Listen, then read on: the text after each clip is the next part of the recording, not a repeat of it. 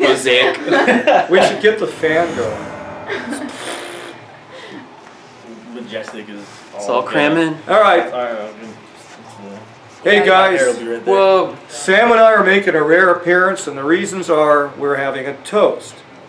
Texas. After 3 years, I finished my book. The Forensic Comicologist now goes to the editor, and I see what happens after that. Woo! So, for 3 years of effort with my good friends and employees, a toast. Cheers. I drank mine already.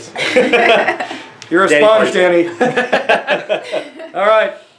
And this is my first glass. Yes, that. Only the truth here. Perfect. Adios. That's right. We're back again. That's and we're right. drunk on the Sundown Rundown. Things are looking wilder than this. We wildin'. Yeah, we wildin'. We've got your fix. Comics. I remember the Hey, catchphrase. I like that. I'm out of wine. There's some drag. Look at that. It's like the last ice cube. Chug. Scrounge. Comics came out. I was gonna say, we come to you today, the Sundown Rundown, without comics. But we're going to talk about comics anyway. Woo! That's right. Comics. You drink, I'll hold. Oh man, I love this. Alright. Comics came out. Mm-hmm. So kind of a light week, despite it being like the middle of August. Very August. Very surprising. August, where you celebrate your alternate universes. Let me tell you the problem with August, alright? Alright.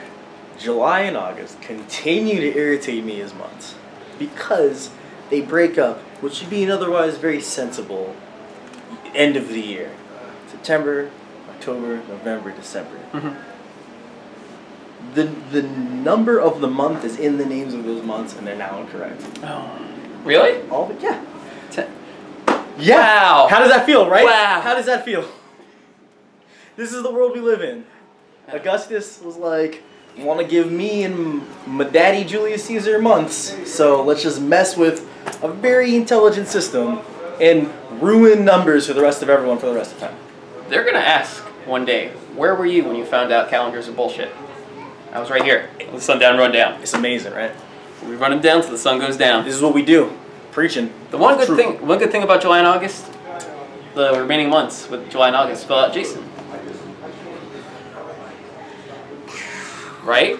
Anyway, Suicide Squad #1 is out. This is not the Rebirth special. This is the official ongoing #1. Jim Lee is on the title, illustrating. Sit down. Yeah, right? Yeah, I don't know, it's crazy.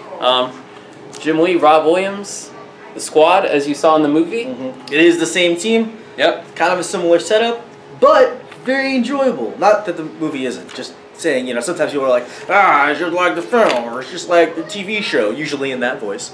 And you go, no, friend, this is quite fun. Jim Lee. Right. On a similar note, let's talk about Supergirl Rebirth. Oh my, This is the Rebirth special.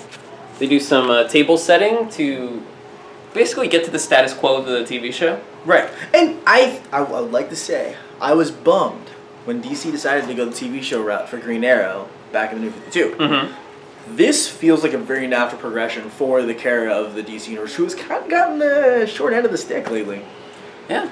She was new to the planet, she punched a bunch of stuff, she was deceived by hell, she went into space for a while, and then she watched New 52 Superman die. Like, that's all she's done in this new universe, so now she actually gets a life. Yes, gives her something to do, gives her a status quo, bunch of characters. Emmanuel Lupacino does the art in the first one. Yep. Not the main series, I think, just the first issue.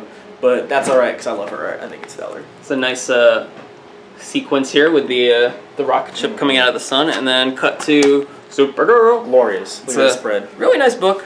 Adam Hughes cover? Yep, Lovely. written by Steve Orlando, who did Midnighter. I like that guy. Yeah, he's really like good. that guy. Oh, he's doing something else soon. Oh, he's doing another Midnighter book, right? Midnighter and Oh yeah, a Midnighter and Apollo miniseries. Yeah. I think he's doing a Batman miniseries too.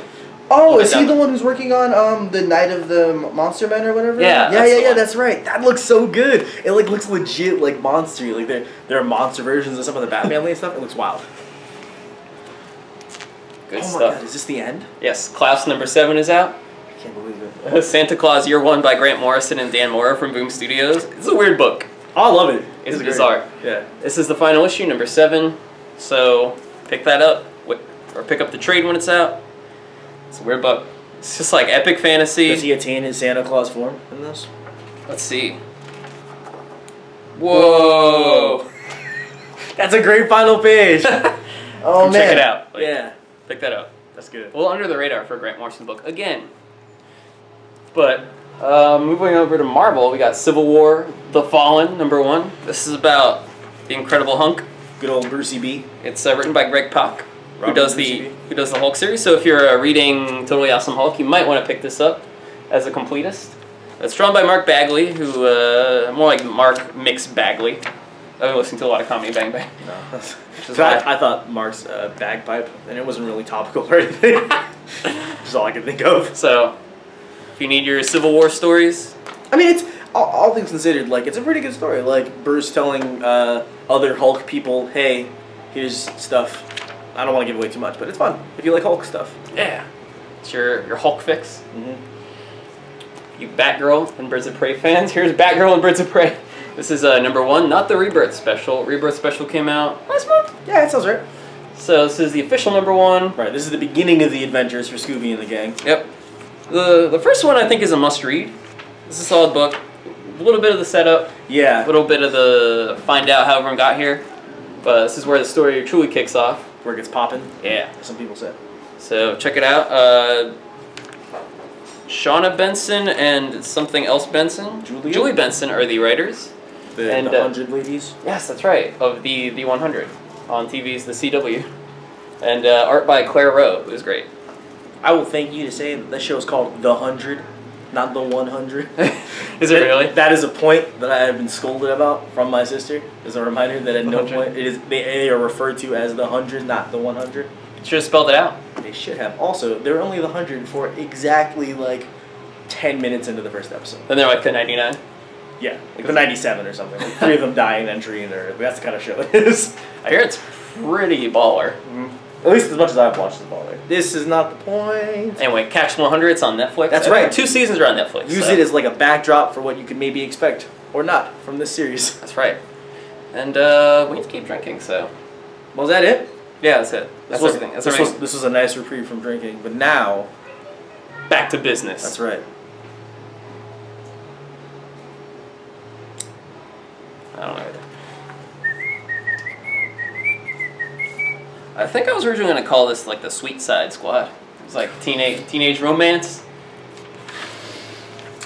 It's about criminals who must babysit in high school. Oh man, I read that book.